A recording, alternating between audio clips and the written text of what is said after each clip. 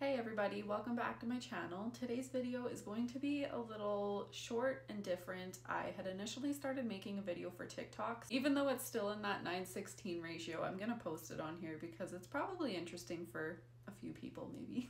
So I was initiating some Scindapsus into tissue culture, and these were a Scindapsus jade satin aurea that I have in my grow tent in the basement. It was kind of last minute. I had some extra jars of media that I found and thought I might as well just like give something a bit of a try. So I wasn't really following a protocol or anything like that. So take everything that I teach you in this video with a grain of salt because I am not very positive that this is going to work out. Nonetheless, I did say right from the beginning I would be showing both my fails and my successes with tissue culture, so I'm going to be posting this anyway. My first fail in this example, I accidentally dropped this jar, so the gel separated and now they're just kind of floating around willy-nilly in there. I would say the explants look okay.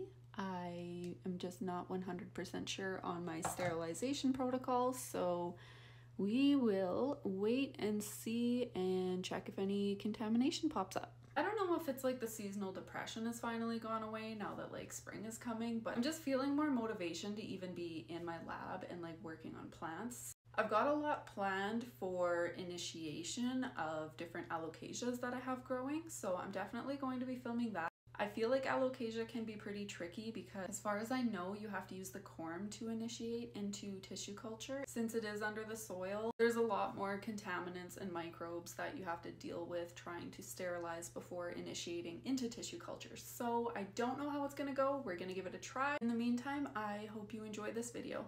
We're going to try and tissue culture a plant right from a fresh cutting. Easy way to describe what tissue culturing is, it's essentially cloning a plant. So you take an itty bitty piece of whatever plant that you want to clone, you put it in a certain solution, there's hormones in it that feed the plant and tell it what you want it to do. And in that little sterile jar, your plant will start to multiply into hundreds or thousands, which I personally think is pretty freaking cool. I have a Scindapsus that is not doing its best, so I'm hoping that I can just cut it and clone it and see if I can revive it that way.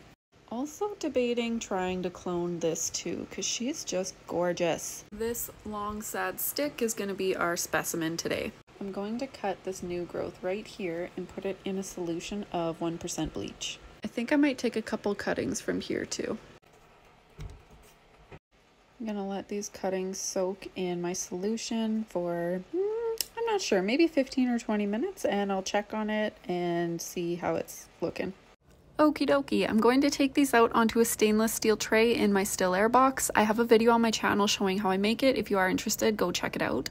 One of the cuttings that I took had 2 nodes, so I'm going to cut those nodes into individuals before placing it into media. The middle nodes still have aerial roots attached, so I'm also going to trim those off as much as I can. Take a cutting of a plant to initiate it into tissue culture. This piece of plant is referred to as an X-plant. It's hard to tell on the video, but the ends of the X-plants have turned white due to the disinfection process, which is completely normal, and I'm just going to trim that off with a scalpel.